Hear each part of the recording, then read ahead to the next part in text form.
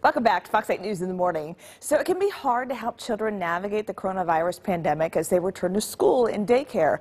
Melinda Falcone with Ohio Guidestone has a new tool to help teach children how to deal with their emotions. And she's with Wally there. Good morning, you guys. Good morning. Wally, take off the mask. Good morning. Hi. Melinda, Hi. It's so nice to have you guys. So talk a little bit about Ohio Guidestone and what you guys offer. You've been around for a very long time. Long time, yes. Ohio Guidestone is one of the state's largest providers of behavioral health services. So in addition to early childhood mental health services, which is the program that we work for, we provide services to youth, substance abuse services. I'm nervous talking. Oh, stop it! Are you nervous too? Yeah. But behavioral health in all its many facets. So something that's getting a lot of attention right now with so many people under stress. Sure. So yeah, we've been, Ohio Guidestone has been around for 155 years. Yeah, I encourage you to go to their website because it's very interesting in everything that they're really involved in. But Wally, my gosh, yes. Wally's been around for a long time. I thought maybe he was just somebody new who joined Ohio Guidestone. So talk about Wally, and parents are really loving Wally. I know. Well, it's hard not to love Wally. Oh, he's kind of shy sometimes. So back in the 2008-2009 school year, Ohio Guidestone decided to implement a program called the Incredible Years. Actually, one component of the Incredible Years, which is called Dinosaur School, in which mental health workers like me go into preschool classrooms twice a week to teach children social emotional skills. So we've been doing this for a very long time. So Wally was not just drafted for use during the pandemic. Actually, if you think about it, all of the issues that are caused by the pandemic and the uncertainty of returning to school and daycare, it's kind of a teachable moment for us in early childhood mental health. So Wally has gone back to daycare. So Wally, tell us some of the changes that has been made. I know you have a really good idea for those who are washing their hands, the kids, because 25 minutes or seconds rather can be a long time. So give us some ideas, Wally, on how to pass the time and do it right. Oh, yes. Well, 25 minutes, Christy, that would be a very long time.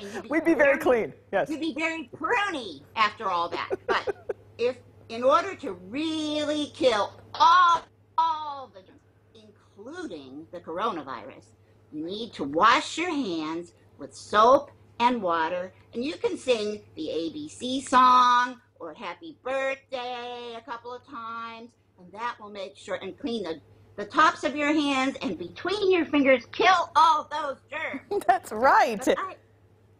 It's weird to be doing it in daycare so much. Yeah. But that's what we have to do to keep ourselves and each other safe and healthy. Now, Wally, I saw that you had a mask on earlier, so you probably had to use one of those at daycare. It's been kind of tough, huh, to get used to?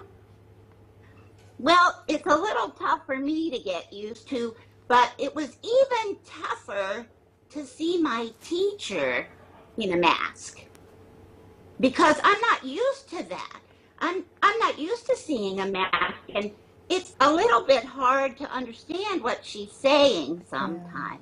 But my mom and dad said that this is our, for now, normal.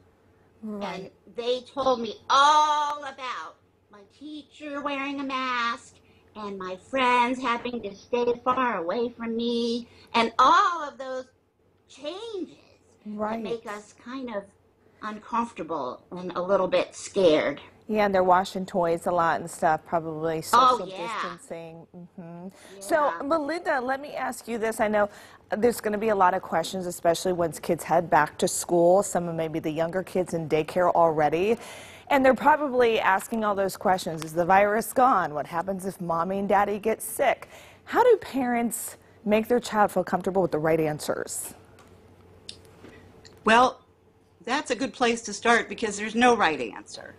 I think what's important is for us to realize that that when we're uncomfortable, when things are uncertain, we get scared and we get nervous. And it's important for parents to acknowledge that and to kind of resonate with that they're nervous and they're uncomfortable too, because they like knowing exactly what's going on, but our for now normal doesn't let us do that. Sure. So we're going to need to just kind of get comfortable with the uncomfortable, Sure. if you were. Right. The good thing is that there are some things we can depend on, and parents can talk to their children about those feelings, but really focus on the things that they know are going to happen. Mm-hmm. Like, mommy's going to drop you off at school, and at the end of the day, mommy's going to pick you up like I always do. Right. So right. that's very, very important. And another really vital thing, and again, what makes this a teachable moment is that we don't need to manage our scared feelings, our uncomfortable feelings all by ourselves. Right. Right. We have in the incredible years, we refer to big problems, and those are problems you need a grown-up to help you with. Right. We can solve these problems together as a family and make a plan, because everybody feels better when they have a plan. You guys are fantastic. Wally, he's got a sister behind you. You got a little turtle. You guys do a great job at Ohio Guidestone. I encourage you to hop onto their website. You can volunteer, you can donate, all kinds of information. So thanks for spending a little time with us, Wally. We enjoyed you too. Oh, it's so exciting to meet you. If we were in the studio, I'd ask you for your autograph. And I would give it to you. You're a sweetheart. All right. I'm gonna drop your name, you know. I'm gonna tell people that I met you, and they're gonna be so jealous. You're cute. Melinda, Molly, thank you for being with us. We appreciate it. Have a great day. You too. Thanks so much. Thanks for helping the kids out. Bye. We'll be right back.